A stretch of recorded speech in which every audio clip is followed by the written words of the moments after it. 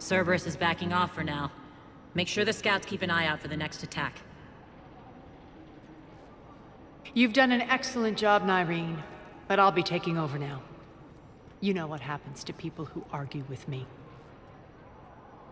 And if I say no, you'll just kill me and take over? My people won't stand for that.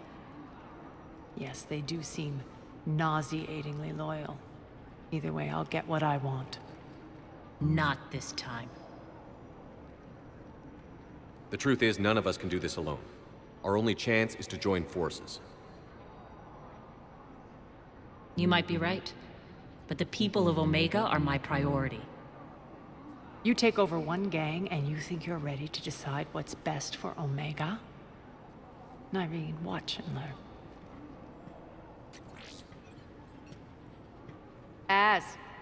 Everything's in place. The entire station's connected.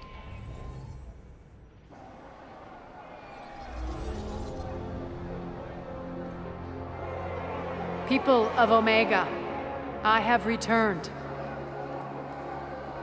Cerberus believes they have beaten you. They believe they have you under control. They are gravely mistaken.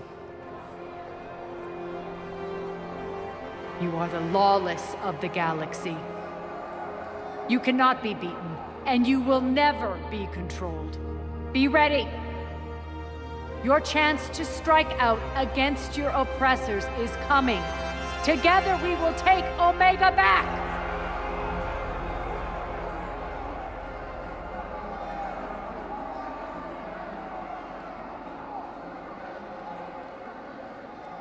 That's your plan? Throw civilians at Cerberus? Anything is better than being locked up like mindless animals waiting for slaughter. I know what you're up to, Aria. And I don't like it. I have civilians to evacuate. I'll deal with this later. All right, let's get these people ready to go. Now! What are you trying to do?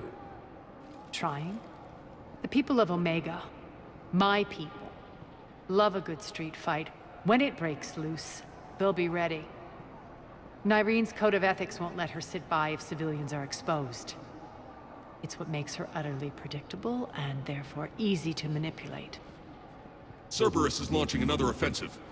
Looks like I'm not the only one who didn't like your little speech, Aria. Glad I got his attention.